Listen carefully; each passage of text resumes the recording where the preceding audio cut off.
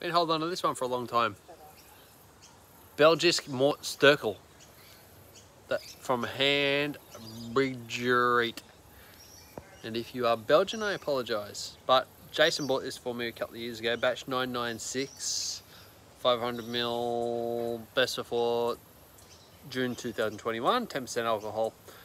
Can't really read what it says, but I just actually had to throw out my last review. I was getting acetone in the mouth, but as I drank a little bit more, I realised that it wasn't quite that. It was really bizarre. It was very sharp. It wasn't like acetone. It wasn't acetone, but it was similar. It was bizarre.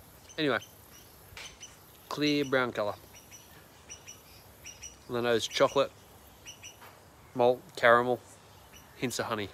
It's probably got a little bit of age on it.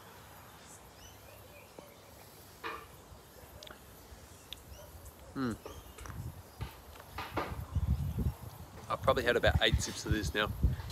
That's the danger of doing your reviews as your very first opinion of beer, because it often changes. So originally I got this sort of like acetone note in there, but it wasn't quite that.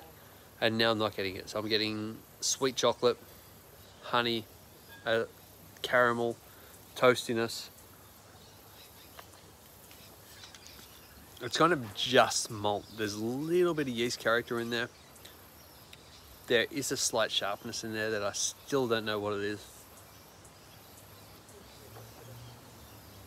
Alcohol's well hidden, if I can give it a really big thumbs up. It's one of those beers, I'm not really sure yet if I like it. It's just this dark malty bomb, 10% with a little bit of honey in there, probably from age.